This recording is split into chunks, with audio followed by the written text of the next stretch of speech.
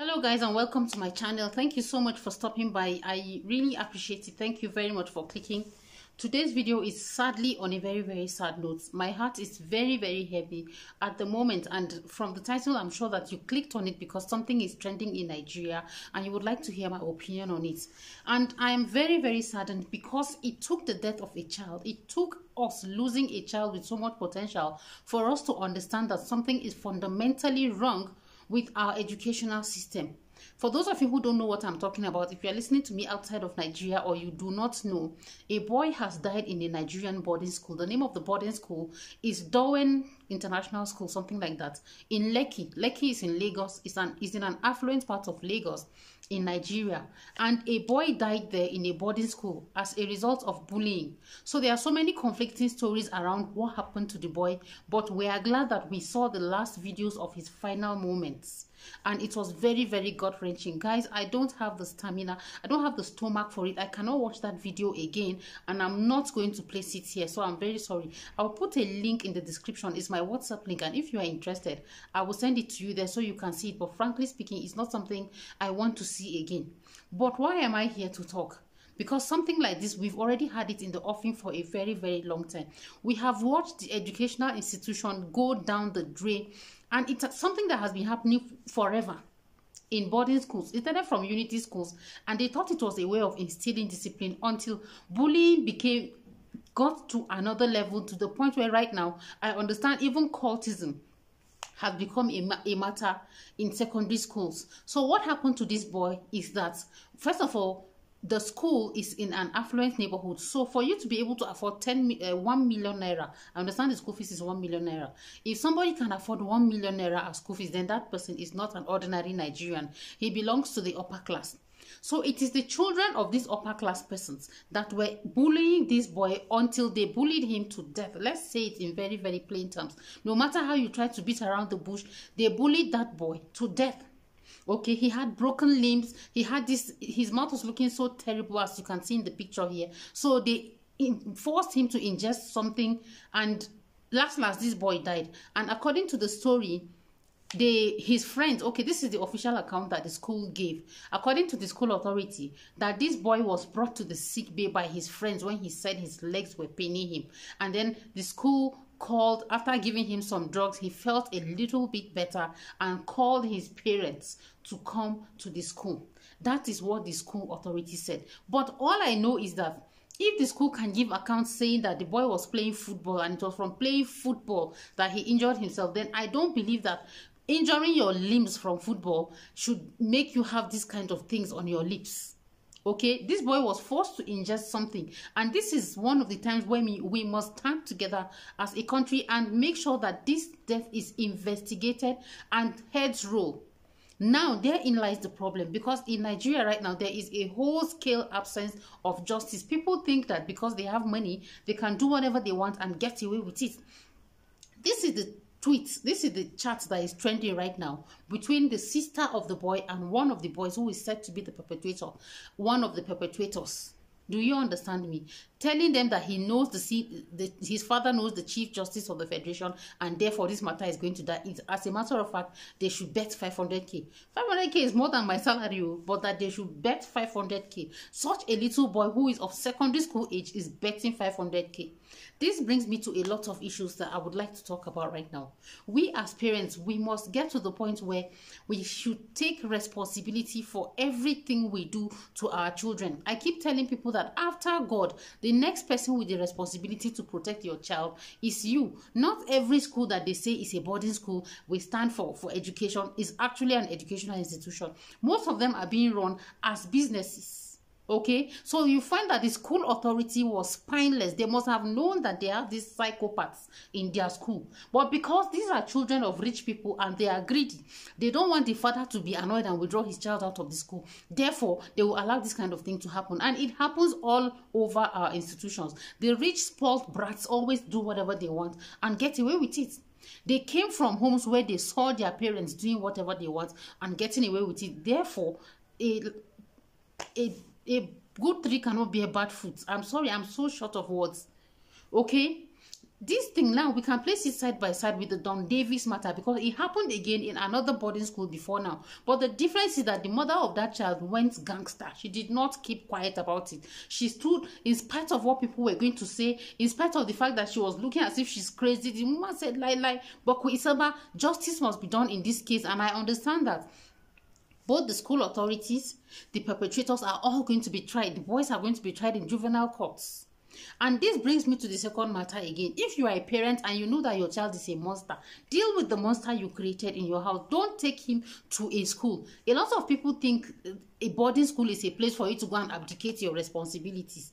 Please, if other people have taken their time to raise their child to be right-thinking members of the society, and you think you have an entitled brat, understand that the school, a boarding school, is not a rehabilitation center. Okay? And another thing with these boarding schools is that the teachers are so undermotivated, especially the private school. The teachers are not motivated at all to do what their responsibilities are. Therefore, if they say a child that is a brat, they are going to say that they can't come and kid themselves. They can't come and kid themselves. So please, let us take responsibility for the places that we think are boarding schools you want to put your child. Make sure that the school, read their mission statement, engage, have an interface with the teachers that are in the school, with the proprietors of the school, the management of the school. Know what their values are, know what they stand for. Are they against or for bullying? What about corporal punishment? Do they think it's okay to flog children? What about education? And then molding the child into a member of the society that we can be proud of? Or is it like, and that is the case now, most of the people that are running, you see them all over this place running schools, most of them are running these schools as businesses. So that Darwin, I can dare you that that school is essentially a business for the people. It's not because they feel like they are called to be educationalists and they want to mold society. No. Okay? For you to go and situate a school in Lekki is because you want to be charging 1 million naira to make money. So that school is essentially a business. Any other interest that is going to compete with their desire to make money, that place, that other thing is not going to stand. Okay, so if your child is misbehaving, then for them to expel your child, they will just keep quiet and continue to go small because you will pay. What about the other children? If you are listening to me, what about the other children? If you are a school proprietor, make sure that you test even the character of a child before you take him. It's not all about enrollments. The little ones that you have, just manage them and give them the best and bequeath a better citizen to the country, so that people don't continue thinking that they can get away with whatever they want. If they knew that there were going to be consequences, and I've said it here, impunity is the grandfather of just about every vice you can think of. If these children had known that something is going to happen to them, they will not do the kind of things that they did with so much boldness. Go into a boys' hostel, put off the lights, and then start beating that boy up. You beat him up, only God knows how you broke his limbs.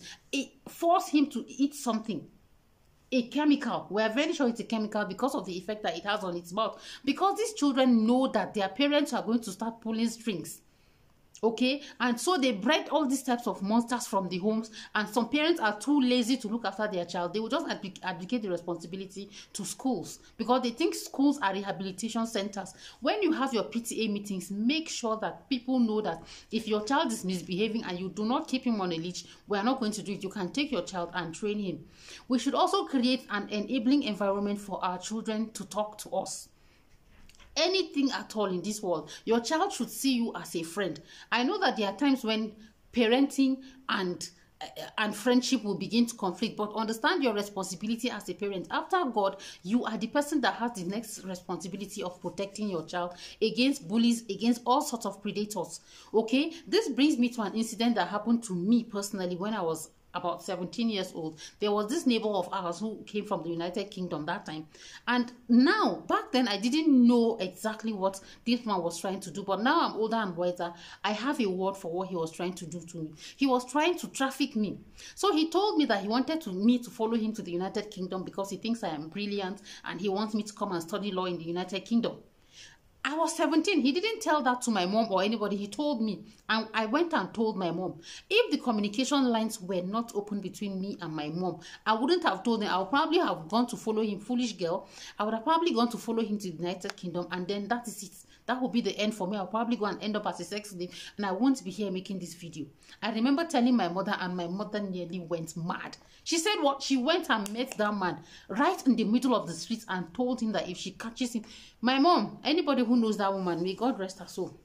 She went and told the neighborhood police and told his church pastor that in case her daughter gets missing, she's going to hold him responsibility. We're in this Lagos, we're northerners, and if my daughter gets missing, I'm going to show you guys that I have juju. Don't you ever approach my daughter again with taking her to London. Me too, I know the road to London.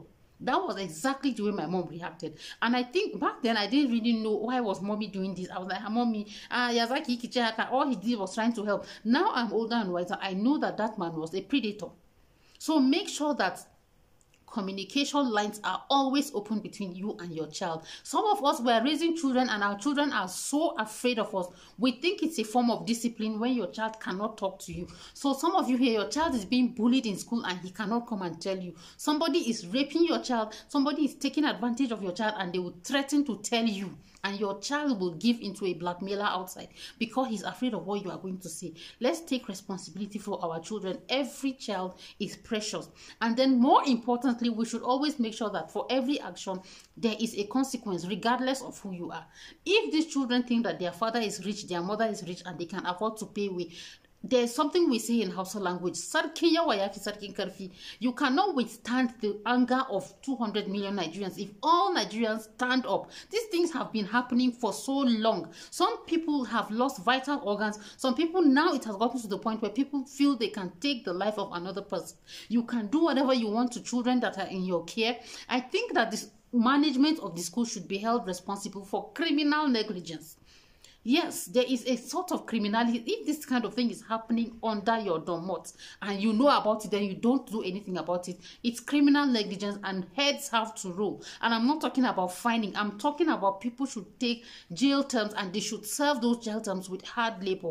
These are the only ways that these kind of things will stop. If people know that there will be action, there will be consequences. Go to private schools and see what is happening. And that is the reality of this country until we join our hands together and make sure that people understand that if you do something, there will be punishment. These kind of things will not stop. It happened in Premier Academy, where a girl lost her life again on account of these kinds of things. People don't people don't take their responsibilities seriously. I went to a boarding school, and the reason why my mom sent me to a boarding school was because she felt I was too lazy. And I understand there is a structure for any school to function properly. There was a structure, and at every point in time, for this thing to happen, we know who to hold responsibility if it is not done. Back then in my own school, I went to Federal Government Girls College, Bauchi. So I went to a government school, okay? There was the principal, there was the vice principal, admin and academic, then there was the senior boarding house mistress, then there was the house mistress, then there was the matron who used to stay in the hostel area, and then inside the hostel, there was a matron that used to spend the night with us, inside the hostel. Okay, so everything that happens overnight, in case there's a fire, there's a fight, whatever, there is always somebody that is supervising us. So I don't understand what kind of structure these private schools have, and there's an indiscriminate proliferation of these private schools everywhere you turn. So international school, just because they do the building, they make it beautiful, you think it is okay. Sometimes it is not okay. Let's take responsibility. Let us do all we can to make sure that we do not lose more lives than we already are losing. These children are precious, so let us put life on the value of a Nigerian. If you are listening to me and you would like to do something about it, there's a petition that is going around right now. I will put the link again in the description box. Please sign that petition to make sure that the authorities of Dowen College, Lekki, we make sure that they pay for their crime. There's a rumor going around that the boys who perpetrated this, because their parents are rich, they've been flown out of the country. If you can fly your child out of the country, then it means you are ready to take his place. Yes, I know that in law, you cannot hold another person responsible for the crime of another. But at the point in time, if that is actually true, then the point in time when you, the parent, you flew your child out of the country, you have become an accomplice. But heads have to roll. We must make sure that justice is done so that this baby's soul can rest in peace, so that the parents can also at least have some peace. I know that it's not going to be easy, okay? But let us place value on the life of Nigerians. Let's place value on the lives of our children. Let them know that they are important to us. Thank you so much for listening to me. I'm very sorry. I have to stop this rant at this moment. I'm so sad. I have some work to do at the moment and I need to go to the office. So I need to dress up and go to the office. Please, take care of yourself. Please remember to like and subscribe if you haven't, and drop me a comment. Let me know your opinion. If you have signed the petition, let me also know. Thank you so much. I'll see you all in my next video. Bye.